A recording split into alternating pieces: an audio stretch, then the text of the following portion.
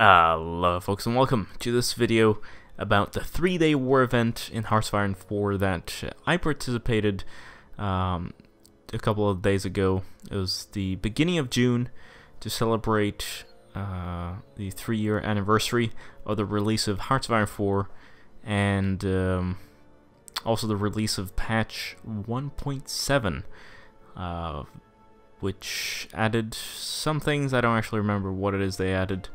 But that's not really the focus of the video and of our gameplay. It's more having fun playing around with HOI4 with an official Paradox event. And unlike events that I've been to before, where I've been at PDXCon and we've played on location for an evening, this was quite different. We actually got to play for 3 evenings in a row, what was supposed to be an entire campaign of Hearts of Iron 4, and it was an entire campaign, but it was quite interesting. But before I go on a rant about what actually happened, it was really cool and interesting. I should just say that this video that you're watching right now is a little bit different, and unfortunately, there isn't actually going to be that much footage. See, I had planned to record all the evenings and then edit it into maybe one or a couple of videos where maybe I narrated over the top and could explain what was happening. Just have a normal video where you can see what I was doing. Unfortunately, and this also happened during Masters of Universalis, another Paradox event that I was a part of, where my OBS, for some reason, I've never had any problems with OBS, but the files have corrupted. And it's because I record in MP4 and it's kind of tricky, blah blah blah. I want multiple soundtracks, but I'm sure you don't really care about that. So that's basically what happened. My files crashed, I couldn't use them. What you're seeing right here, though, is the little bit of footage that I did get. I did get down the first evening of gameplay, I think it was, and but not the second one. Oh no, right, I got the first evening of gameplay. Yeah, not the second one in its entirety, because I crashed kind of halfway through that, and that file was the one that corrupted. And then you're like, well, but then why didn't you just keep recording? Well, I did. But here was what I did. I thought, you know what? I'll just click my record button a couple of times as I'm playing along. Double click it so that I end a recording, I start a new recording. If it crashes, I only lose maybe 15 minutes of footage instead of losing several hours. However, I kind of misclicked myself several times, and what ended up happening was that I only recorded the pauses in between clicks. So like, it's just a bunch of 1-second clips of me not saying anything, nothing happening. It's just 1 second, because I thought I was recording the other stuff. However, I wasn't, and that was kind of stupid. And then I thought, well, the third day shouldn't happen. Same thing ended up happening. I was almost ready to cry, to be honest, but alas, I feel like I can still explain.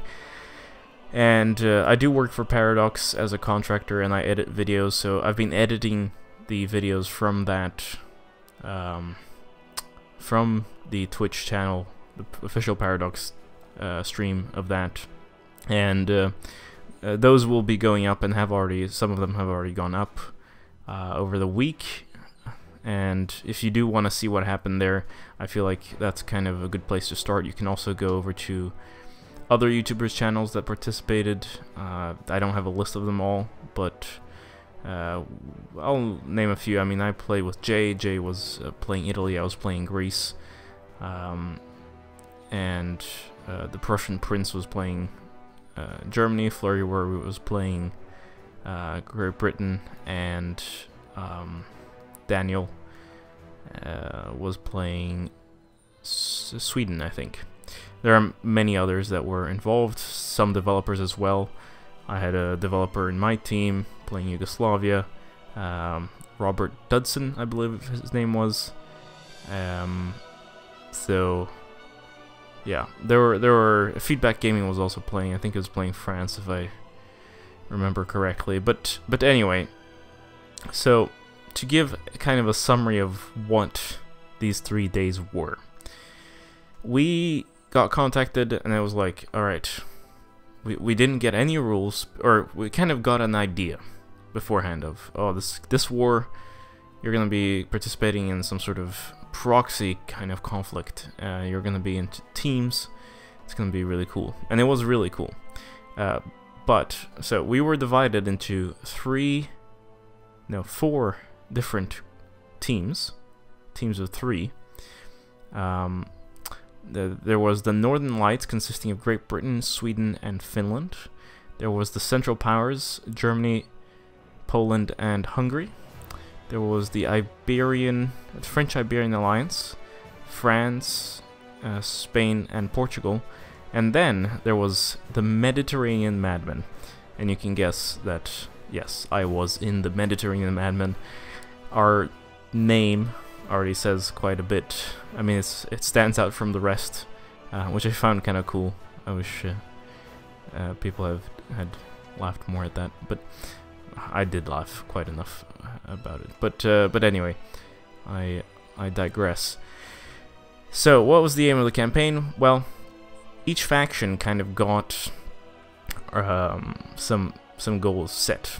Our goal in our faction was to I believe, oh, I might have to look this up, but yeah, we needed for Japan to win in the Sino-Japanese War, but without actually getting involved in it. So we were allowed to send supplies, we were allowed to send volunteers and stuff, but we could not actually declare war on each other or against any of them in that sense.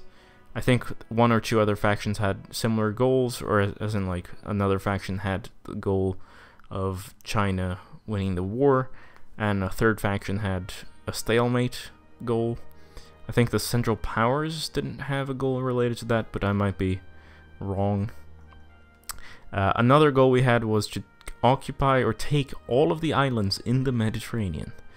I mean, that's, you know, quite ambitious, and beyond that, also all the entrances to the Mediterranean. So the Suez, the Turkish Straits, I forget what they're called now. It's kind of stupid, considering that I've played so many games staring at that strait for so long. But and also Gibraltar, of course. And that would pit us against Turkey, which would pit us against the Central Powers, because the Central Powers had goals of Turkey must never surrender, ever, like even once, in any situation. And it would pit us against the French-Iberian Alliance, because they own islands in the Mediterranean. And it would pit us against Britain and the Northern Lights, because they own the Suez Canal and Gibraltar and Cyprus. So it was quite a challenge, and let's just say we didn't get there. But I'm getting ahead of myself, because what happened, we thought, okay, so these factions were tied together in Europe. There was going to be conflict, that was certain.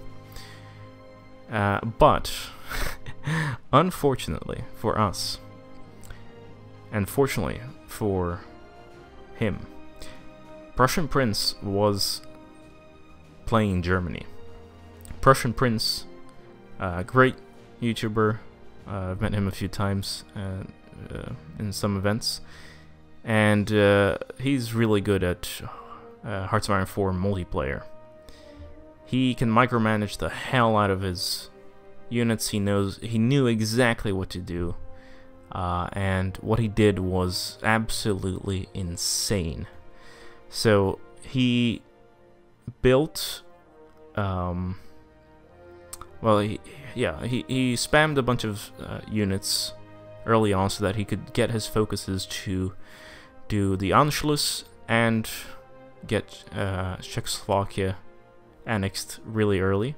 I think this was still 1936, just so you have an idea of the speed. I might be wrong though. You know, it was definitely only 1936. And then, if I remember correctly, what happened next? Is it right? He invaded. He already had the focuses for going around the Maginot, so he declared on the Netherlands, Belgium, Luxembourg, and then by 1937 he was ready to invade France with like a lot of divisions and a lot of divisions of self-propelled artillery, and he had already thousands of planes in the air. So let's just say no one had anything to stop him. France wasn't ready for it. We weren't ready for it. For a while we thought, oh, you know what? Okay, he's going to invade France. Maybe France can hold him back for a while. We in the Mediterranean madmen maybe can push into Germany, take a bunch of stuff, or at least kind of like be an annoyance to the Central Powers. Because it became quite clear that this Germany was not going to mess around, right? But then, I believe, in the second day, or at the end of the first day, the war was declared against France. There were a few problems with faction creation, or rather, Spain had left the faction so that they could fabricate and stuff. So we had to pause there, and then on the second day, we were back in Germany, invading France. Spain and Portugal, I think, had like together maybe 10 divisions, 20 divisions. France had, I want to say, maybe 50. Germany probably had around 100, but I'm not really sure. What's safe to say is that they had well-trained, well-equipped, self-propelled artillery, tanks, all the stuff. They went right in, destroyed everyone, surrendered the faction within a matter of weeks, I want to say. And then it was our turn, because on the second day, if I remember correctly, we thought, oh shit, you know, they surrendered. We can't just declare war on them. There's no way. They're probably going to declare war on us anyway. So we started preparing our defenses around the main river in, or it's like the Danube, one of the feeding rivers into the Danube that passes through Yugoslavia. We set that as a defensive barrier. Italy used the mountains to the advantage, but I believe the war was declared on us in November, or something of the sort, or maybe even January, February. I'm not really sure. 1938 we're talking about now, and they came. We held back for a while, but then the tanks just rolled in. Croatia declared independence in Yugoslavia, which made a mess of everything. I think we could have held out quite a bit longer, actually, if the Croatian event hadn't fired. But it did. Meanwhile, also, it's fair to say that the Central Powers were at war with Romania, and Romania was holding up really well. You know, I thought that, oh, they'll just stomp Romania first and then come for us. But no, Romania was holding on. Croatia fired. We defeated Croatia, but the tanks pierced through our lines, and Yugoslavia fell. I drew my lines back through the Greek mountains, and I was ready to defend it to death, or to the very last man, right? But I wasn't a major, so soon enough, as my troops were there defending the Greek territory, defending Sparta, well, not Sparta, because I was much further north, don't worry, it was by Albania. Then the tanks just rolled through Rome, rolled through Naples. Italy surrendered. Our faction had to surrender. So safe to say, we didn't really get the goals that we were gonna achieve. But this was, of course, the second day, and the idea was, okay, well, everyone that's surrendered is made to just continues playing as the puppet of the new faction.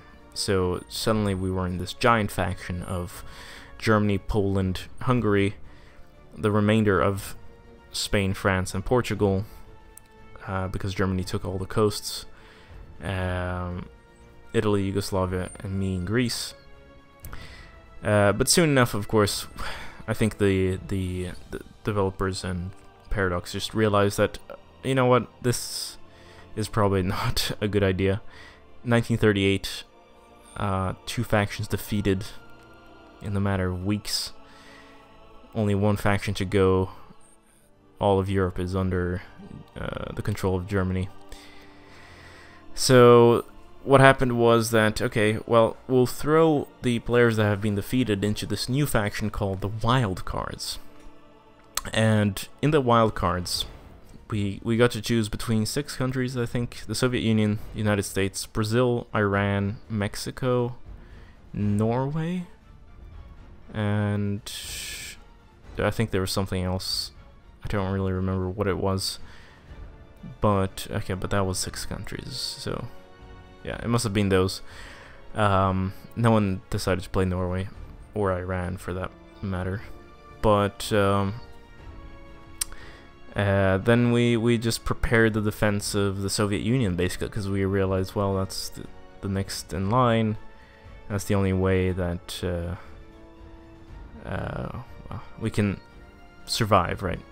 But instead of giving us a truce with Germany and being like, alright, Germany and the Soviet Union, or the Wild Cards, cannot attack each other for a couple of years whilst we build up and the Soviet Union gets rid of its purge.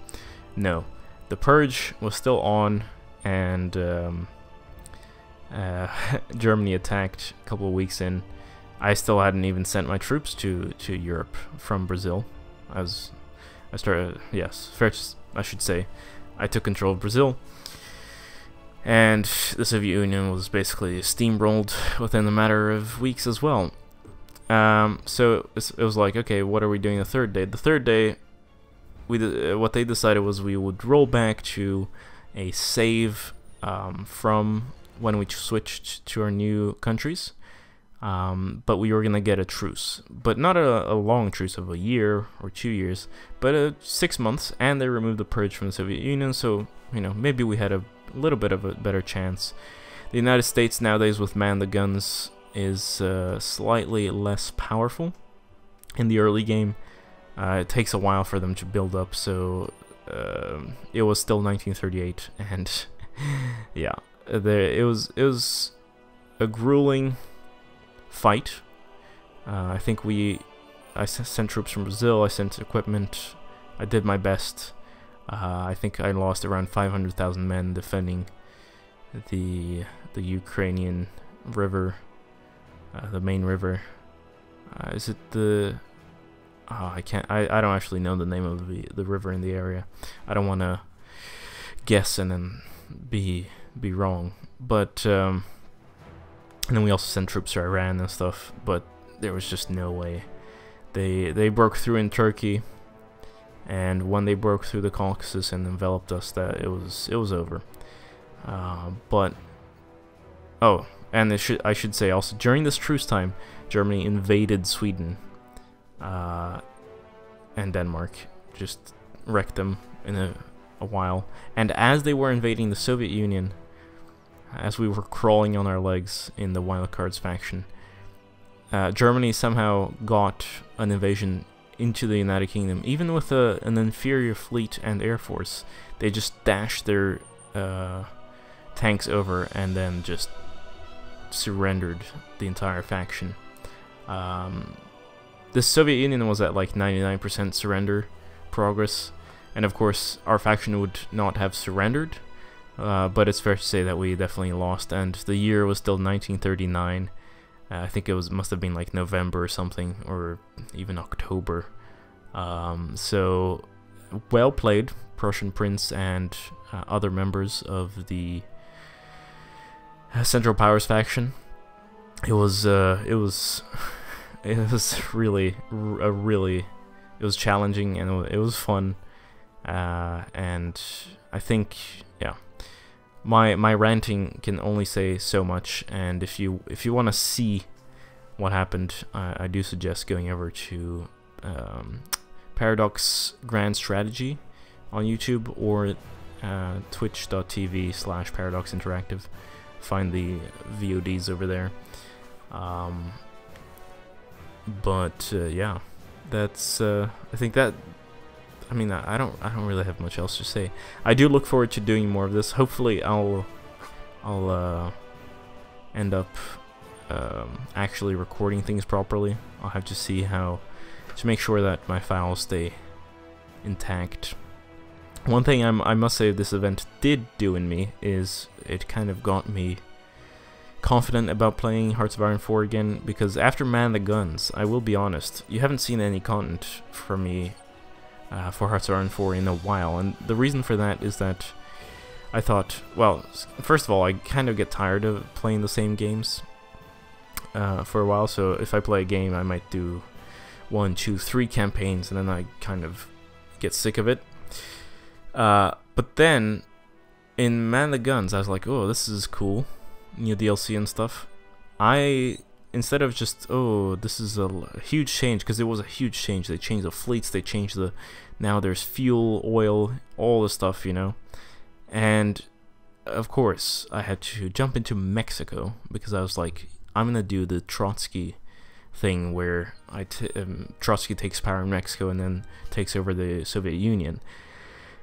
However, just getting like through the basic, getting Mexico into a stable situation to survive, absolutely insane. I tried like several times alone just to make sure that things would work out. I actually recorded a bunch of episodes, but then I would lose, and then I would lose again, and I just decided, you know what, screw this. I'm so tired. I'm not gonna try this again. But then after playing this multiplayer event, I do feel like maybe I should come back to Hearts of Iron 4. Perhaps not Mexico straight away. I'm still kind of getting used to the naval stuff, but you know, there's stuff I can do. I feel like I've kind of understood how the Navy works now, how to manage fuel and all of that. So hopefully you're also kind of looking forward to more Hearts of Iron on my channel. If you have any ideas, do let me know down below. And if you did watch the any other YouTubers that were streaming this, or maybe the actual Paradox streams, do let me know what you thought of the event. I'd love to hear your thoughts, and yeah, I hope to see you in the near future. This being GameGabster, I'll see you sometime soon. Farewell.